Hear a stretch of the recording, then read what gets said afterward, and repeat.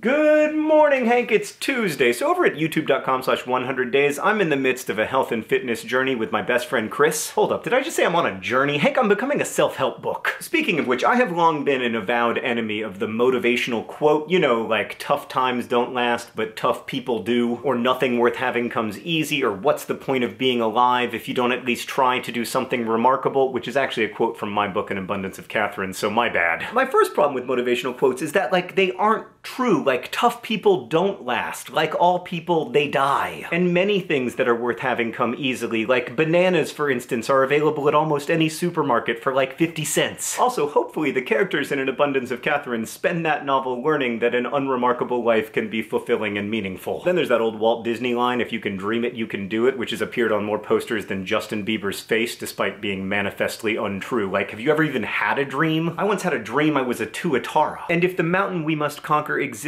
within ourselves, then why did you climb all those actual physical mountains, Sir Edmund Hillary? You should have been at home meditating, conquering the mountain within yourself. Also, just for the record, neither Walt Disney nor Sir Edmund Hillary ever said those quotes that are so often attributed to them. The motivational quote plague is perhaps most notable at workout facilities like the gym where Chris and I usually work out has this Steve Prefontaine quote about how giving less than your best is sacrificing your gift. And a boxing gym we visited had a handwritten sign reading, "You don't have to get ready if you stay ready." I find these little aphorisms not just annoying, but kind of insulting. And yet, not to brag or anything, but I ran 9 miles yesterday, and around mile 4 I found myself thinking, you don't have to get ready if you stay ready. God help me, Hank, I've become a fan of motivational quotes. I'm on a frickin' journey. I kind of feel like my whole adult life has been a series of circumstances that forced me to reckon seriously with stuff I once easily dismissed. Like, I remember living in New York in 2007 and railing against the sheeple buying houses in the Midwest. And now I'm a homeowner in Indianapolis and I quite like it. I used to think that best-selling books were by definition crap, and then I found myself quickly backtracking when I unexpectedly became the author of one. I've ridiculed parents for focusing on their kids instead of the world's kids, only to become a parent and understand that impulse, and I've said that popular music was dead only to really like Beyoncé's album Lemonade. But even now, I still haven't learned that when I want to roll my eyes, I should probably be alive to the possibility that the object of my disdain is more complex than I'm imagining. And so now, yes, I have become a person who revels in cliched, usually misattributed quotes in order to motivate me toward physical fitness. This is a surprise on several levels, not least because I have long dismissed physical fitness as a waste of energy when all that really matters about humans is their minds. But these past few weeks have already taught me that there is no hard line between the body and the brain, that running can be good for my writing and writing good for my running. I kind of thought I'd have to abandon like my real work for 100 days while I focused on my physical health, but instead I'm finding myself enjoying writing more than I have in years. And even though I'm spending more time working out, weirdly I find that I have more time for writing too. These days I'm at the keyboard pretty much every day because, you know,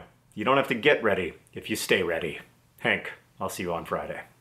End screen. 4 things. I will be at VidCon Europe in Amsterdam in April with many other YouTubers. Hope to see you there. Check out 100 Days. I also wanted to let you know that these 10th anniversary Vlogbrothers woodcuts are available for a couple more weeks at dftba.com. And lastly, Rosianna's self-care bunny wants you to know that you are enough.